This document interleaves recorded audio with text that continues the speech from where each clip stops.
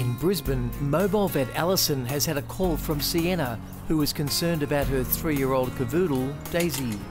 Hello. Hello, how are you? Hey, I heard you've been sick today. Yeah. Let's come on in. Daisy, come. I called Dr Alison today because we noticed that there was like this little white thing in one of her poos. So we started to get a bit nervous about that. Okay, any vomiting at all with her? She did have a little vomit. I thought it was in relation to a treat that was a little bit too big that I gave her, but it did have that bile kind of colour, so I was a bit worried. Yeah. And she's really itchy down there, doing a bit of the scoot boot thing. So she had a bit of a runny poo as well? Yeah. It's just all a bit off. So we better get you into a van and then do the little check, get a stool sample as well if we can. Check you all over. Daisy's definitely like my kid. I know a lot of people have like the term dog mum. I'm definitely a dog mum. Yeah, she's my world. Ready? Let's go. Oh, it's so quick. Shake it off. She knows the way. She does. Where's the van? Luckily, on the way to the van, almost on cue, Daisy does a squat and does her business. Good job.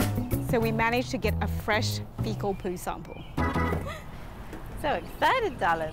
So today with this fresh poo sample, we're going to do a fecal float, which is actually where we are going to look for any worm eggs in particular. And we're also going to do a fecal smear, and that's just to look for any sort of parasite in general. Let's have a look at this under the microscope.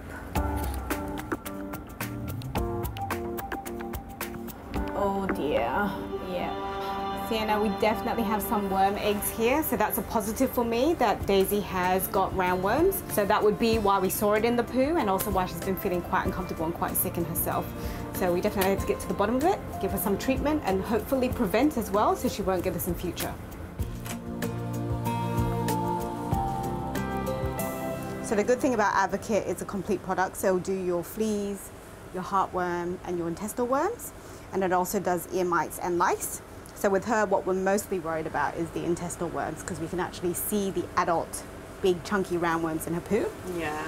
The great thing I love about this is, one, they don't have to eat it. It just pop on the skin. The other thing is that it kills all stages of the worm cycle. So the larva, as well as the immature adults, and then the adults. So you know you're getting all the life cycle of the worm, which is great. I'm so happy that I could help Daisy out today and give Sienna that peace of mind. Nice, simple fix. Nothing to worry about. Okay?